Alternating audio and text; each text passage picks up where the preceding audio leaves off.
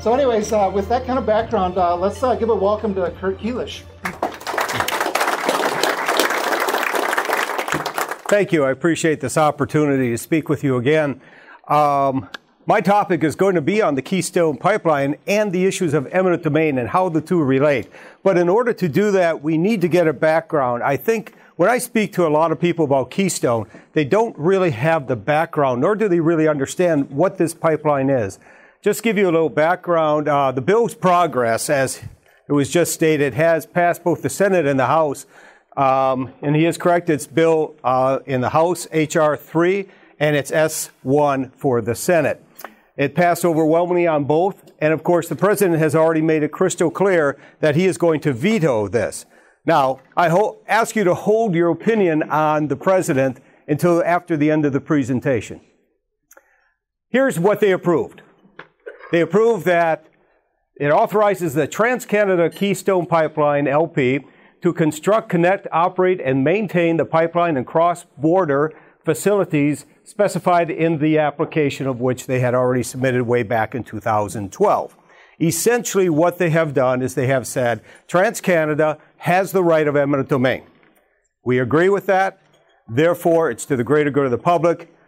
They are allowed to construct the pipeline. And why does it need an act of Congress? Well, it needs an act of Congress in this case because of the very fact you have a foreign entity coming into the United States. If it wasn't a foreign entity, then you would be dealing with FERC, Federal Energy Regulatory Commission, or the states themselves. But because of a foreign company coming across the border, this also needed to go to the Congressional Act. Well, what is the Keystone? I was asked very early, what does XL mean? It means extra big, extra large. I'm not joking. That's exactly what it means. What you might not know is there's already a Keystone pipeline. This is the second one. There's already one. It's smaller. That's why they had to differentiate this one. XL, extra large, and of course Gilbert Brown pretty much fills that void. It's by TransCanada. It's a foreign company. It's based in, obviously, Alberta, Canada. And this project is going from Alberta, Canada to the Gulf Coast. It's now an $8 billion project. I had to make that correction because I gave this presentation last year to the National Eminent Domain Conference, and then it was only $7 billion, so it's gone up by $1 billion already. Let's look at what this line is. It's 1,659 miles long, basically from tip to tip, tip to top. You see here, it starts up in Hardisky, right up there, and travels all the way down to Port Arthur and Houston. And of course, it splits. Now, I've marked where the new line is, and that's what was got approved. These two new lines here. The blue lines already exist. That's Keystone 1. That is Keystone 1 right there. That line already exists. What size of pipeline is this? 36 inches. It's a big pipeline, very big. If you know space and volume and diameters, you know a 36-inch pipeline is not 3 times as big as a 12. It grows by a proportionate number. The volume is huge. They have up to, the biggest pipeline I've ever heard of was a 56. I have never seen one. I have seen a 48 and worked on a 48 once. But 36 is a very large pipeline. It's under high pressure, and it's steel coated, and it's buried about 3 feet underground for urban settings, and that's anywhere where there's residences, commercial, or industry, and 4 feet or deeper for agricultural settings. And it's a crude oil, and this is something to really grasp to. What is the crude oil? This is beyond crude. This is called a tar sands crude oil, also known as a heavy crude. And because of that, it has a very heavy consistency. And that actually starts working into the argument of environmental because you have to add what's called dilbit to this. So what is dilbit? Well, if you look at it, it's a diluent that is put into the heavy tar sands. The tar sands themselves, in order for it to flow, they have 2 options. They can dilute it or they can heat it. Well, which one is the cheaper? You dilute it, okay. But you have to dilute it with a hydrocarbon because a hydrocarbon can't be diluted without one. You don't put water in there, it doesn't make sense. So you have to thin it out, if you will. Think of thick paint and you used a thinner to thin it out. Kind of the same idea. Now this dilbit is, let me see here.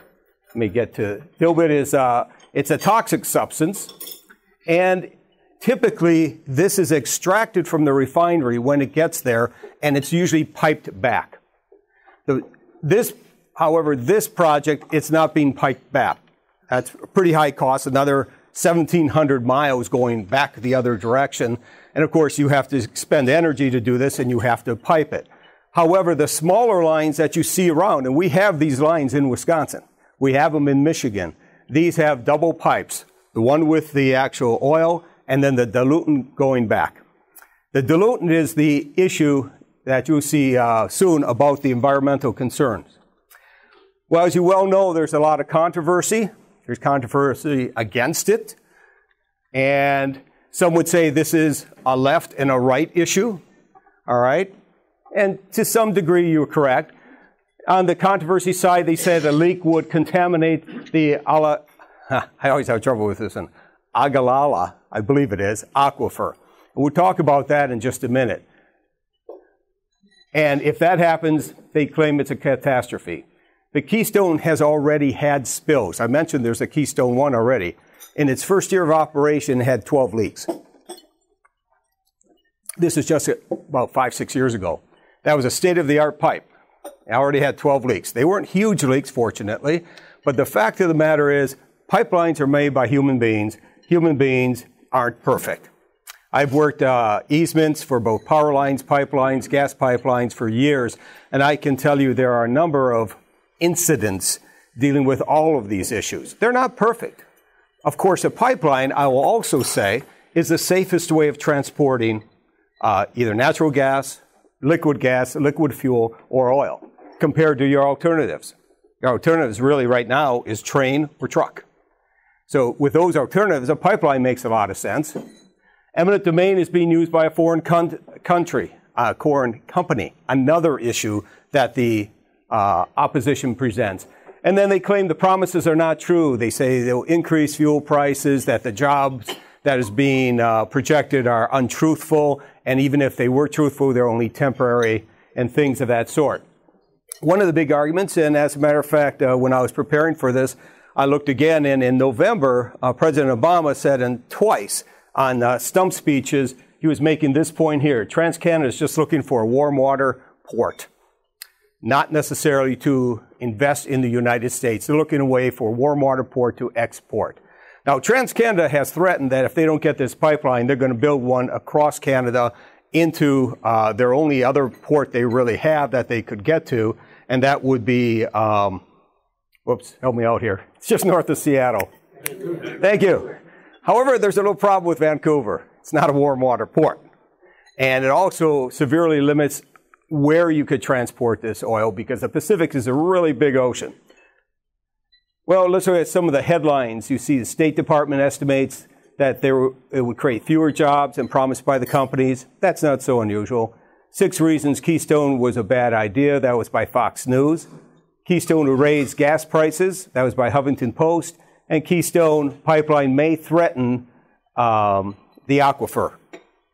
And that aquifer, by the way, we're talking about in a few minutes, it is massive. It is huge, and it supplies fresh water to a number of states. So let's look at those who are for it. Well, of course, their argument's going to be the opposite. They say it's the safest pipeline ever built. Well, that would probably be true because it's the newest one, it's a state-of-the-art, and there's tremendous controversy, and everybody's watching this pipeline. And TransCanada, understand, pipeline companies don't build pipelines to fail. That costs a lot of money. They put a lot of money and engineer and safety and everything else you can imagine into a pipeline to make it as safe as possible. They do not want spills. They do not want failures. They claim it's no threat to the environment. Unfortunately, though, if you go back to the history of pipelines, natural gas, and oil, you will see that there have been a number of fractures and incidents and reports of them in the past, even the new pipelines.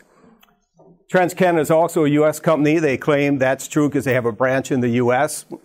Well, the legal department can deal with that question. They claim they're bringing jobs. TransCanada claimed 20,000 construction jobs, 119,000 related to it. And it's going to benefit the economy, for pipelines are going to be made in the U.S. and refineries will be utilized in the U.S. And they claim it will make the U.S. energy independent. Headlines: Keystone approval is critical for America's energy future. Approving Keystone Pipeline will create jobs. Job-creating win. And TransCanada lauds Nebraska Keystone XL report. You can kind of see how the argument's squaring up, can't you? Economic on one side, and the other side, environmental. That's what we've heard so far. Well, let's look at some of these facts. What about that Ogallala Aquifer? Well, it's one of the world's largest. As a matter of fact, I think there's one bigger. I believe it's in Eurasia. But we have one of the largest in the world. Look at this. This aquifer covers from South Dakota to Texas, as wide as New Mexico and Oklahoma. If you look at this entire area, 174,000 square miles, 8 states. That supplies 82%, get that, 82% of the fresh drinking water for those states. Now, if oil gets in it, it's not that big of a catastrophe because oil and water don't mix. They either sink or it goes to the top. In this case, tar sands would sink like a rock. But in either case, they don't really mix. But if you put a diluent in there, and this is a hydrocarbon diluent, which also mixes with water, unfortunately. If that gets into the aquifer, now you have a potential catastrophe on your hands. And we're not talking of a few gallons, we're talking hundreds of thousands. And that is really, could be a massive catastrophe. I thought this was fascinating. It's a few feet deep to over 1,000 feet deep underground. Isn't that amazing? Also tell you that this aquifer right at this point is only at about 50% of its full capacity. It has been downgrading on a regular basis for years, but it has a lot of water still in it. 65% of it is located in Nebraska, and that's one reason Nebraska was really the center and the focus of the big argument. So get this jobs argument, the increased jobs argument. Well, the Labor Department says 42,000 jobs. The pipeline company says 119,000 jobs.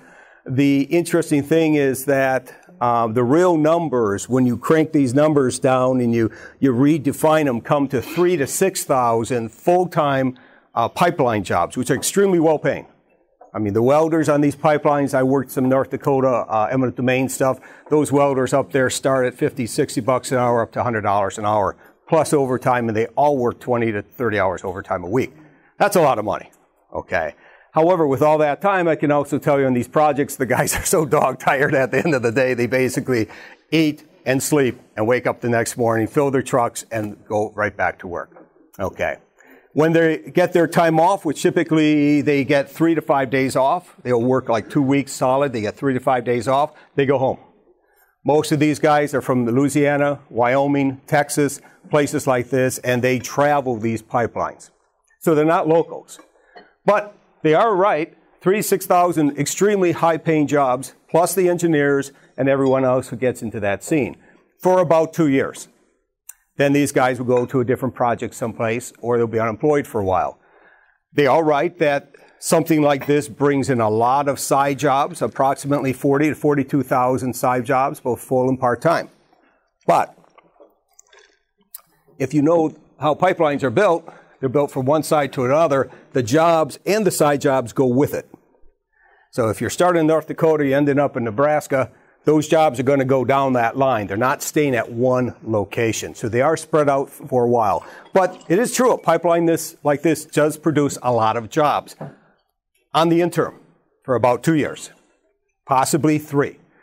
And then they all go away. And what's left is the maintenance jobs, which is approximately anywhere from 50 to 200 left in the United States, and what's in the actual refineries themselves. Now, the refineries that these are going to are refineries that right now are underutilized. Some state-of-the-art refineries specifically built for crude, they're underutilized. So that is going to bring up more employment for them, plus you have export, transportation, things of this sort. So there are going to be some permanent jobs coming out of this, but certainly not in the category of 42,000. And that's part of the counter argument on the other side. They're temporary. Once they're gone, the indirect jobs are also gone. It's sort of like this wave that goes through an area. That's true of all utility line construction. Pipeline demand is rising. If you look, the energy consumption in the United States is expected to increase 21% by 2035. That's only 22, well actually it's not 22 years, this is 21 or 20 years from now, 20 years. That's only 20 years from now. That's a big increase. And when you have that increase, you really, I mean, how are you going to produce the energy needs? Coal plants? Coal plants are closing. In the next 10 years, most of the coal plants are closing. So what are they being replaced with? The energy need is still there. Natural gas is coming in heavy to replace those. Nuclear could be the answer, but it takes a long time to build a nuclear plant. It takes a long time to get it permitted and processed. That is not an instant cure. Major coal plant again is being basically removed from our energy picture. As a matter of fact, when I was in Wyoming, I can tell you most of those coal trains are heading west. And that's not to California. It's west to the ports in Portland and the rest, going across the seas to Asia. We have a drive for independence. We want independence. That's part of our national security. So there's this independence, this energy independence argument that's working into this equation. Gas fracking is also something that we've been doing. Problem with gas fracking, it's expensive. What's happened to fuel prices? They've gone from over $100 a barrel. I think today I just heard it was $50.70 or something a barrel. That's a 50% decrease in less than 6 months. Think about that if you're running a business. By the way, something as a side note that people haven't talked about is the grain prices as well. They've actually experienced a similar decrease in the last 2 years. Let's look at the pipelines across the United States. Here's a picture. The blue ones are the interstate and the red ones are the intrastate. You can see that we are well covered in this country with pipelines. So kind of brings up a question, and I just named a few. These are the major states. Texas, Louisiana, and Ohio, and Pennsylvania are the biggest states. There's competition with the XL. You might not have heard about this. There's a lot of competition. As a matter of fact, there's at least half a dozen pipelines proposed right now that would do a similar job that XL would do, but they're all within the United States, produced by the United States Energy. This is one of them right here. This one here is coming from the Chicago area, Flanagan. There's a big plant there coming down and going to Freeport as well. There's others. So I only want to mention that because there is competition.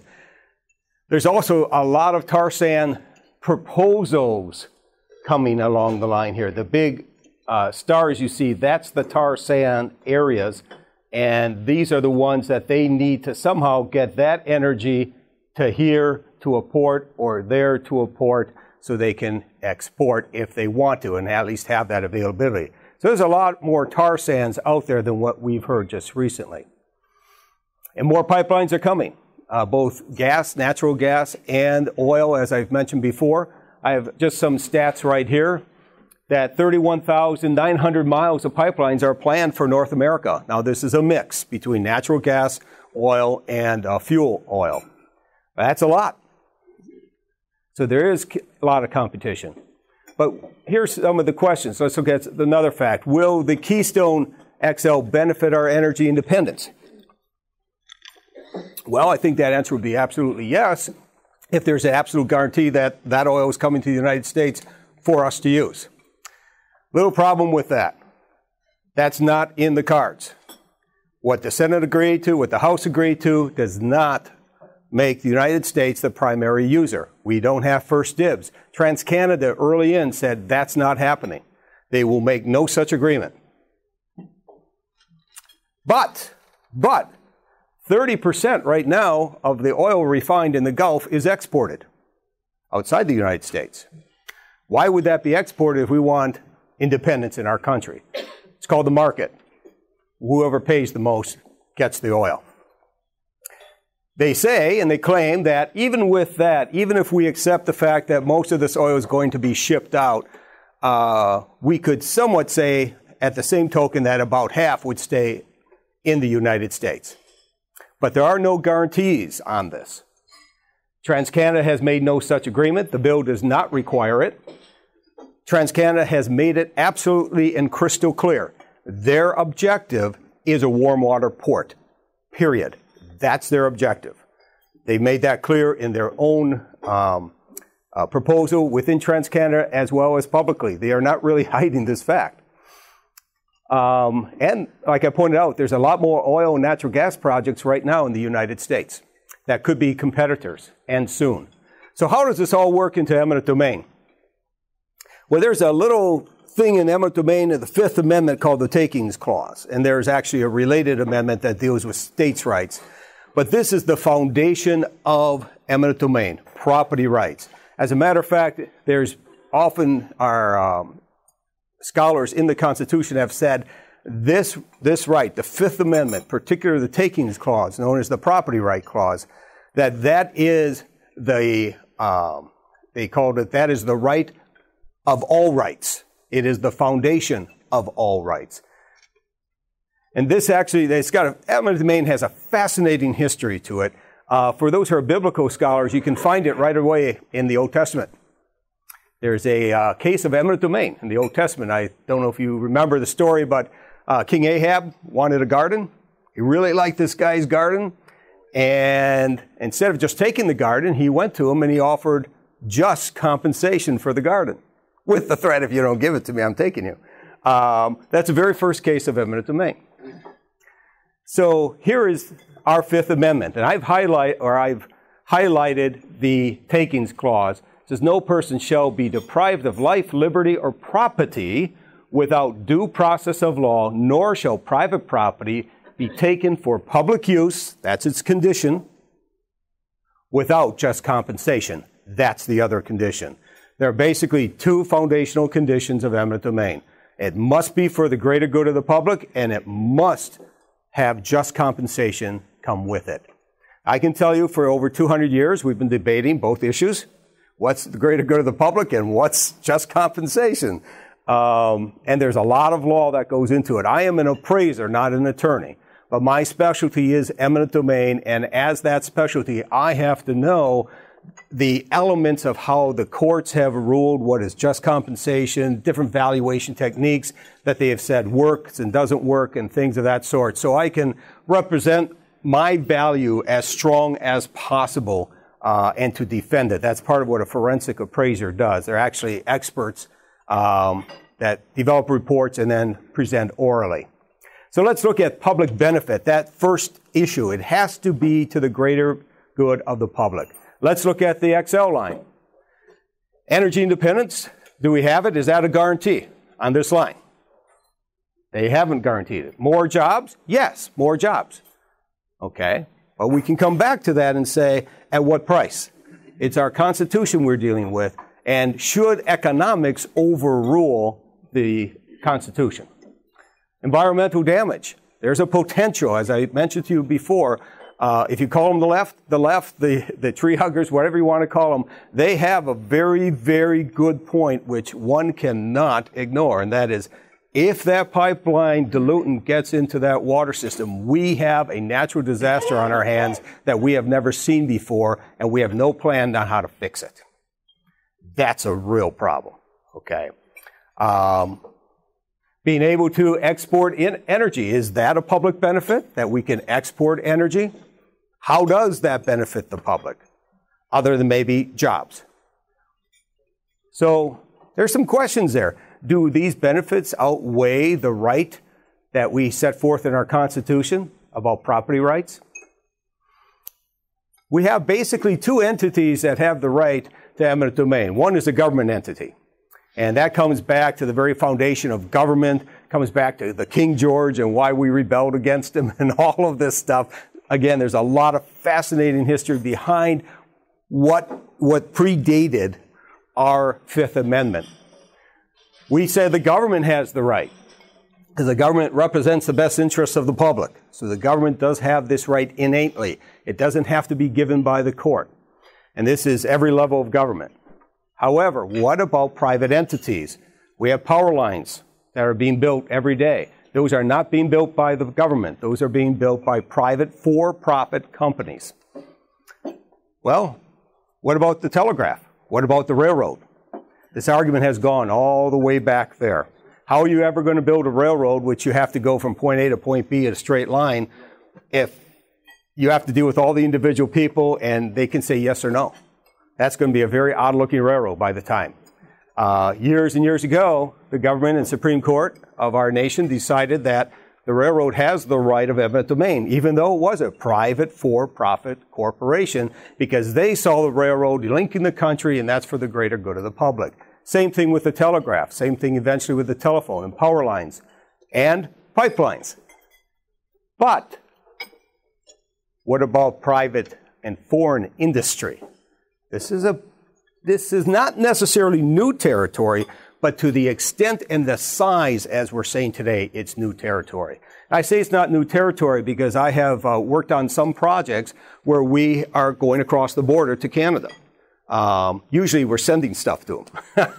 Power lines in Montana, they were sending the energy to there. But that power line was actually owned by a Canadian company, and it was really to their benefit. So how did that ever work in us? Well, we were generating the power. The United States was generating the power. We were selling them the excess. We're getting taxes off this and lots of other issues. And so they made the argument, and they won the argument, that we had the right to use eminent domain, even to supply a foreign entity. Well, think about other foreign entities that are right around the United States. Well, there aren't many. One is Mexico. So if Mexico had something that they wanted to bring into the United States and bring to one of our ports that might increase jobs, would this be a good argument for them to have the right of eminent domain? Or was the argument for eminent domain in our founding fathers focused mainly in the area of American citizenry or the uniqueness of our country and our Constitution? There are two big questions that sit in front of anybody who's dealing with the Keystone XL. Does it meet the test for the greater good of public? That is a real, very, and I agree with the speaker earlier, this argument has not seen the light of day at all. I've checked the House, I've checked the Senate. This argument has not really been foremost and up front. It's all been about environment on one side, economics on the other. And I propose to you, should we sacrifice either for our Constitution? That's the question in front of each one of you. And then should Keystone XL and TransCanada have the right of eminent domain, i.e., should a foreign entity have the right to use the U.S. Constitution to their benefit, to what looks like or may be benefit to the public? Eminent domain is a really interesting subject field, and it's one of the foundations of our country. Think about it. Why do you have such security here? Can the sheriff take your property right now without due cause? No. Matter of fact, chances are they can't even come on your property. Can a president just decide to take your property for any reason? No, he cannot. Can a governor? Can a mayor? Can a senator? No, they do not have that power to do that.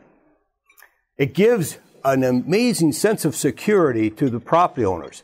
And owning property is one of the foundations of any democracy. So this whole issue and this right of eminent domain weaves a very interesting web. And I present to you that the Keystone has a challenge in front of each one of us, if we're conservative, if we're constitutionists, or what have you, to really try to come to a balance to decide, is this really a good idea? Are our senators and congressmen and our president on board or off board? Are they focusing right on the primary issues? The question also gets a little larger because you mentioned, Kelo was mentioned before. That's K-E-L-O. Kelo is, Miss Kelo is a nice little lady who's unfortunately lost her house, and it went to the U.S. Supreme Court. And her situation was she said no to the the government entity at that time to take her property. And what they're doing is they're doing what they called urban renewal. It's called blight sometimes. And they were taking the whole blocks and blocks of this neighborhood because a chemical company was coming in and they were promising all these jobs, 800 jobs, but they wanted all this nice park, this new facility, all these support structures. And so they were presenting that to the city, and the city, New London, said, hey, this is a great idea. We're depressed. We don't have many jobs. These chemical jobs coming in are very high paying. This would be great. It'd be a boon for everything. And they define greater good of the public as economic. And the challenge came, and Ms. Kelo was the only one who stood in front of it and said, no, I beg to differ. It went all the way to the U.S. Supreme Court, and the U.S. Supreme Court overruled her and said, yes, the municipality has that right to do that for urban renewal. As an appraiser, something happened to us, at least the guys who are in property rights and really are sensitive to this. And here's the issue that we were looking at. There's a thing in appraisal called highest and best use, all right? It's the first measurement you make on a property once you've inspected it and you look at all its potential legal uses or potential future uses. Then you value the property according to its highest and best use. What the Supreme Court was really saying, with maybe not even understanding that they really said this, was if your property is not used in the highest and best use, in our view, we have the right to take it. That's what they're saying. That's troubling. That's very troubling. I can tell you just a very funny little story right on the heels of Kelo. Kelo was just decided now. 3 months later, I was involved in an eminent domain issue, which was very complicated, and it was in Green Bay. And Green Bay attorneys, municipal attorneys, came and started arguing Kelo. And it was interesting because the judge right then, an old crotchety guy, and he took his gavel and just hammered it down. And he says, don't you talk to Kelo about me. In my court, there will be no Kelo here. Bam! And I was like, whoa, okay. He just said he's not following the U.S. Supreme Court. That's interesting. And needless to settle, the thing was settled actually out of court at the end. But it was interesting how much emotion Kelo had brought out. Few people knew about eminent domain until the Kelo decision, and it just seemed to rub both liberals and conservatives wrong on this one. Why should entity in the government have the right to take your property simply because it's not being used the way they think it should and they have a better idea? Well, Keystone has some of those elements to it, if you saw. It has the elements of the jobs. It has the elements of promises being made and how this could benefit the country, maybe, and things of this sort. The long story of Kelo is chemical company never built. They're gone.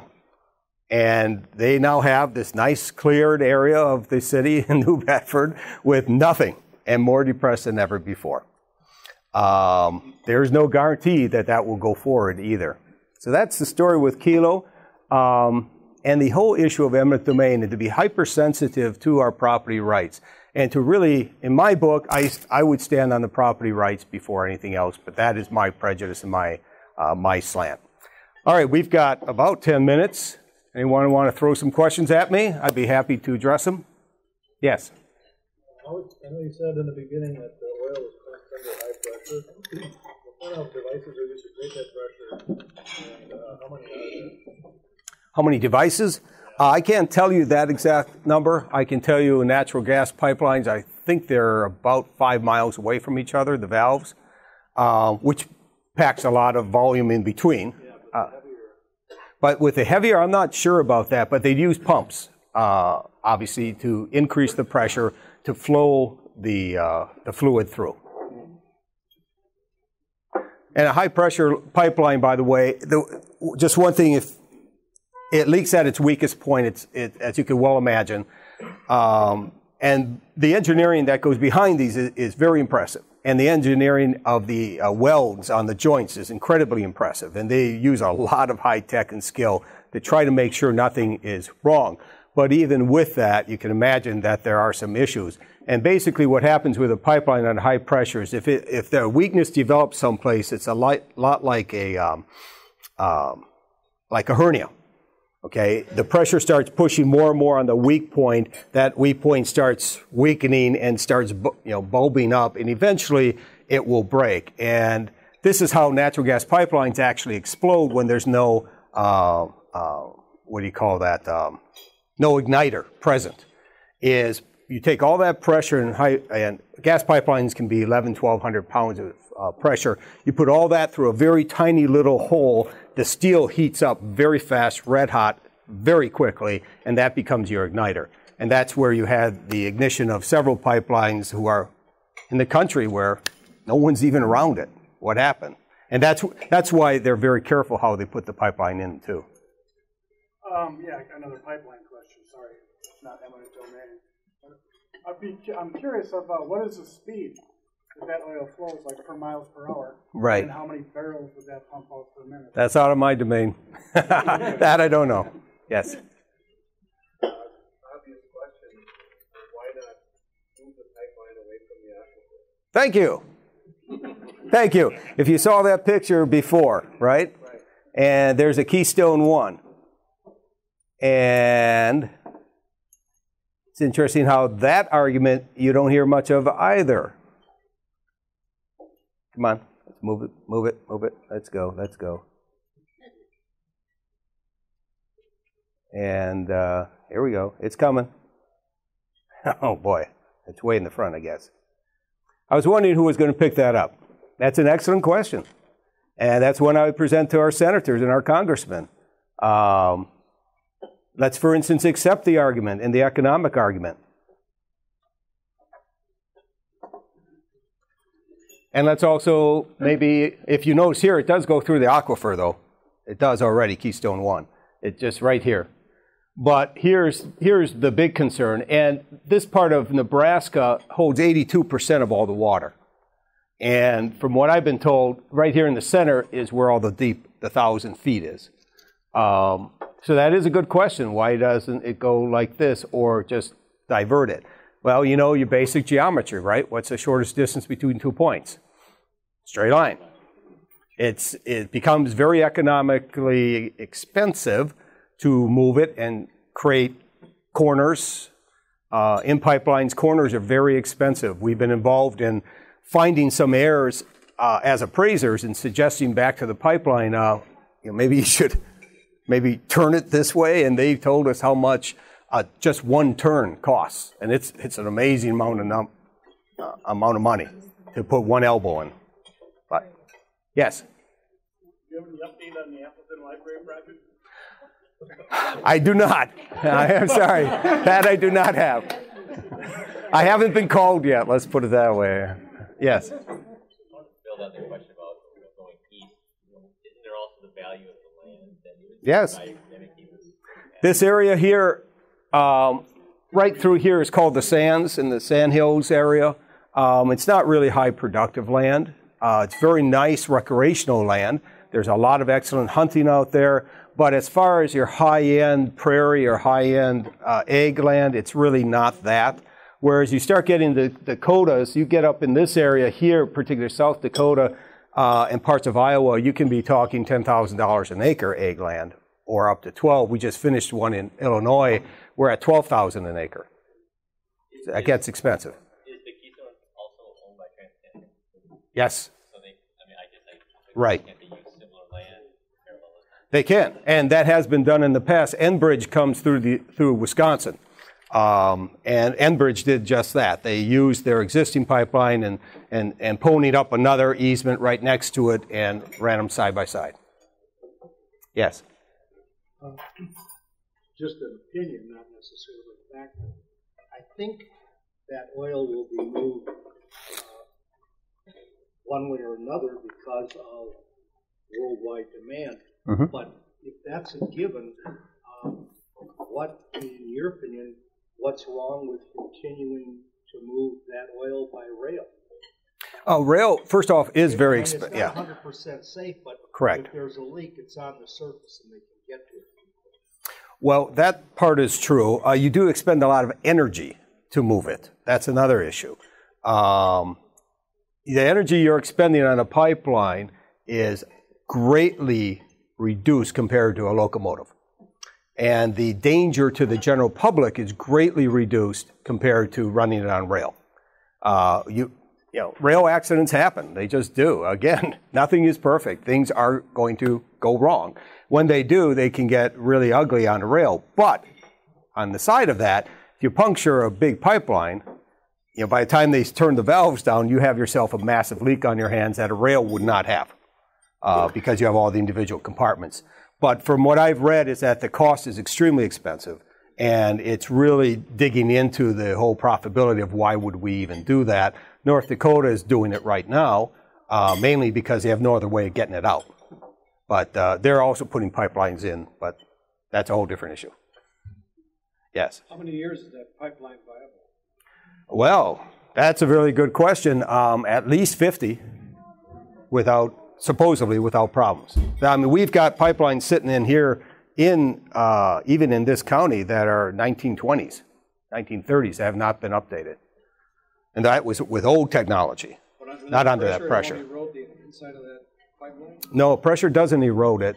Actually, it's a nice lubricant, if you will.